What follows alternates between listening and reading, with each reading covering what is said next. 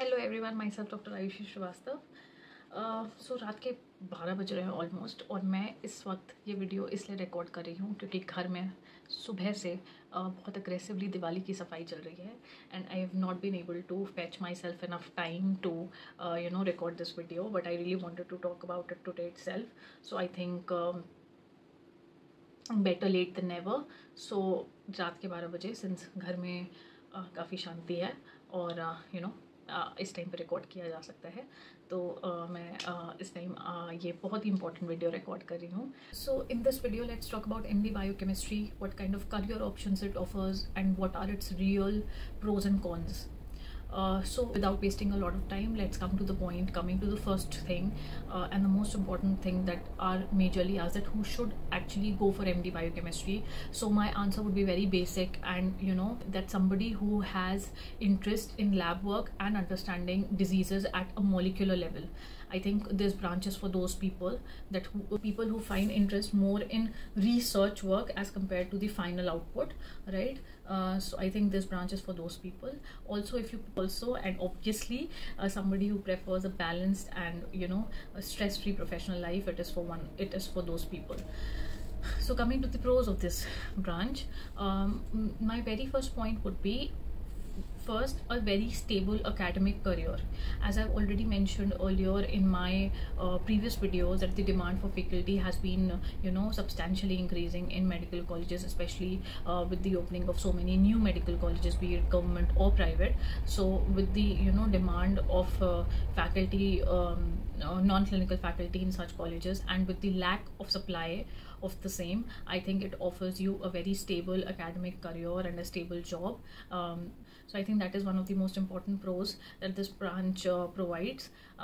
So you can have a stable long-term academic career, starting as a demonstrator, then assistant professor, moving on to associate professor and professor. The second important point would be excellent work-life balance. No emergencies, no night duties, no patient loads. You'll have fixed working hours, weekends free in like most of the cases, and ample time for your family or personal interests. So I think that is one of the most important points that this branch and the other non-clinical branches provide. Third point would be, you can also get various research opportunities in ICMR, AIMS, DRDO, and pharmaceutical research teams. You can also get appointed as clinical biochemists in many such research institutes or pharmaceutical companies. You can also pursue DM in genetics, clinical hematology, or metabolic medicine, and go forward in these respective fields as well. You can also work as a biochemist or lab director in hospitals or private labs, supervising biochemical tests, maintaining quality control, and interpreting diagnostic results. Next, if you're research inclined, you can pursue a PhD abroad, work in biotech or pharmaceutical companies, or move into clinical research and molecular biology. So coming to the cons of it. Coming to the cons, one of the major cons of getting into a non-clinical field is, as we all know, no direct patient interaction. You will not get the satisfaction of treating the patients out of their illnesses. But here I would, I would want to talk about for a second, and that is, I think, from a very early age, when we start dreaming of becoming a doctor, during our school days itself, we basically dream of treating patients out of their illnesses, right? We dream of treating them, giving them medicines, or operating them or something like that. But a doctor is so much more than that, I think. And at least as medicos, we all know that behind every patient who gets treated during their illnesses, there is a silent army behind the curtains, who is doing their job at the best of their capabilities, behind the scenes, without getting any credit for the treatment. So the major difference between the clinical and the non-clinical field is the glamour. तो non clinical वालों के हिस्से में basically glamour नहीं आता, पर इसका मतलब ये बिल्कुल भी नहीं है कि आप कंट्रीब्यूट नहीं कर रहे हैं. तो I think one of the most important cons, and one thing that actually pushes people away, or जिसकी वजह से लोग कतराते हैं नॉन क्लिनिकल फील्ड लेने से, is not having the satisfaction of treating patients, and that is, I think, बहुत ही understandable point है. So somebody who is like very passionate about the clinical side of the field, जिसमें उनको direct patient interaction चाहिए, they enjoy that, और उनको उससे rush मिलती है, उससे किक मिलती है. तो I think this is not the field for you, because obviously you lack that in this one. Next most important would be the salary. So the next most important one would be the salary, in non-clinical fields. And so the next most important point would be the salary. MD Biochemistry offers a modest initial salary. As assistant professor, you earn somewhere around 90,000 to 1.1 lakh per month, followed by associate professor of 1.5 to 1.8 lakhs per month, followed by professor, which would be 2 and above. So I think मोटा structure ये है. And obviously private colleges will offer you a slightly lesser pay, so there's that. And third would be, if you're not genuinely interested in reading and research, it might feel monotonous after some time, but you'll need to third would be, if you're not genuinely interested in reading and research, it might feel monotonous after some time, because you'll need to stay updated with the biochemical techniques and all of that. So I think if you're not really the kind of person who's a lot into the research process of this field, then I think it'll become really monotonous for you, because वो extra kick nahi hai isme. Next would be, see, people may not say it out loud, but I would still want to mention it out here, and that is less recognition. You are not recognized typically as a doctor amongst common population, and even within the medical fraternity there is a lot of discrimination, right, which I've talked about a lot, I think.